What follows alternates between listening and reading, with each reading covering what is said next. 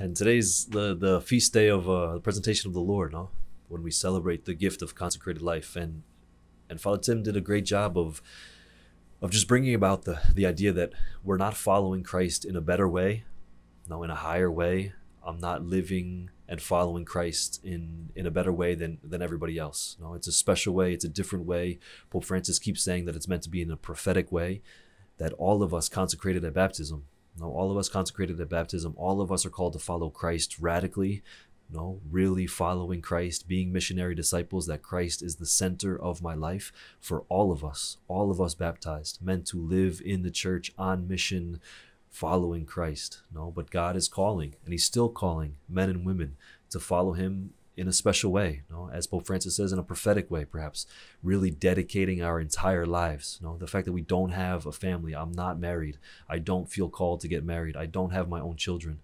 No, so I am able to be free enough to love and to embrace and to move around and to really dedicate my life entirely to this mission. To the mission entrusted to us as Salesians, the education and evangelizing of young people, especially those who are most poor. And so I'm free enough to do that, because really I believe God has called me, and I believe I'm trying to respond every day to this call to follow Christ, poor, chaste, and obedient by vow. To live in community, and to live in a community that's not bonded by blood. No, I'm living in a community with guys that I didn't choose, that I was sent to live here.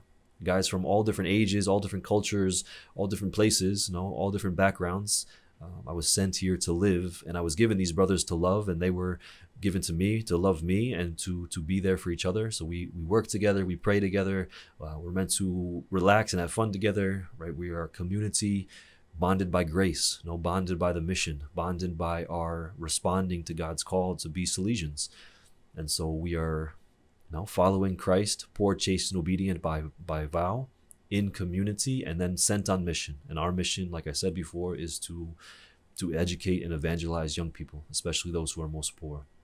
And so this is the gift. There are men and women all throughout the world, and we give thanks for them. We pray for our consecrated religious, all our brothers, our sisters, our priests who are following Christ by vow, who are living in communities, who are being sent into the church to live a specific mission. And we give thanks for them. And we pray for the young people. We pray for all people that they may respond. There's people still today being called to this consecrated life. It is a gift to the church.